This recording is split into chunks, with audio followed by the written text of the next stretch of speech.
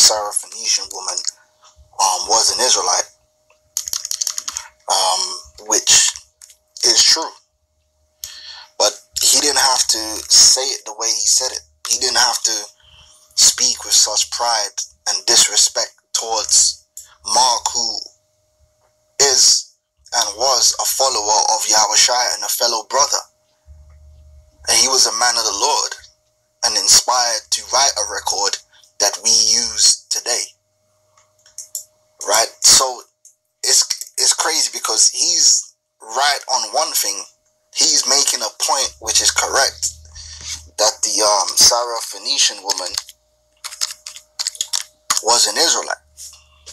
But then to reinforce his point, his pride has him disrespecting a man of the Lord, a man who the Lord set up and chose to write an account which is used to this very day. And you can't say that's not the case, because that's what happens.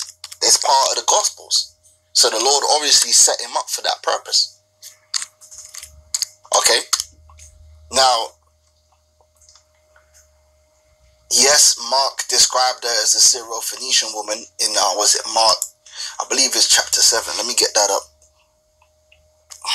Now, we understand that she was described as a Syrophoenician woman because she was an outcast of Israel. She was an Israelite that was dwelling outside of the Commonwealth.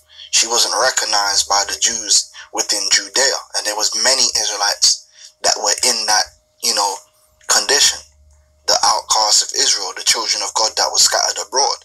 So we know, according to the Spirit, with proper context, that that woman had to be an Israelite, and that's easily provable